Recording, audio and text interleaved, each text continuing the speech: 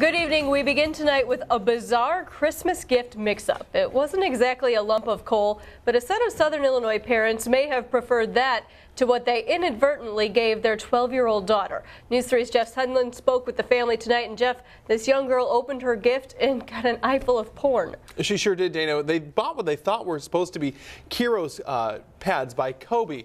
They are similar to the Apple iPad and Amazon Kindle, but within a couple of minutes, they realized one of the devices had more than just games and email apps. Jay Harden and his wife bought Kobe Kiros pads for their two daughters and placed them under the tree. They were essentially the Christmas presents their 12 and 15-year-olds wanted. She touched it once to switch screens, and all of a sudden something that shouldn't have been there come up. What she saw were two applications already installed on the touchpads, one called Boobs, Butts, and Babes, the other called Undress Me. His daughter now refers to the Kiros as the Perv Pad. Actually kind of thought she was kidding me. So I walked in there and I looked at the screen of this thing, and sure enough, there were some things on there that shouldn't have been on there for any kid. Harden says he quickly took the new touchpad computers from both his daughters and put them back in their boxes. He says his daughters did not even have them long enough to connect to the internet.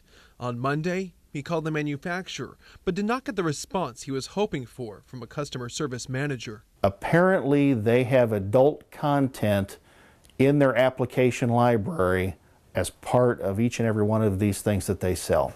That's what we were told.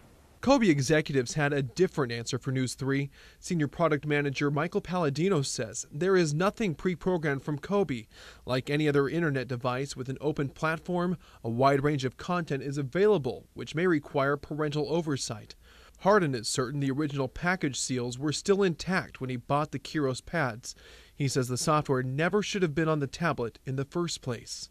I don't expect, however, when HP or Macintosh or somebody else sells me a laptop computer, that I'm going to open it up, turn it on, and find a bunch of adult icons on it.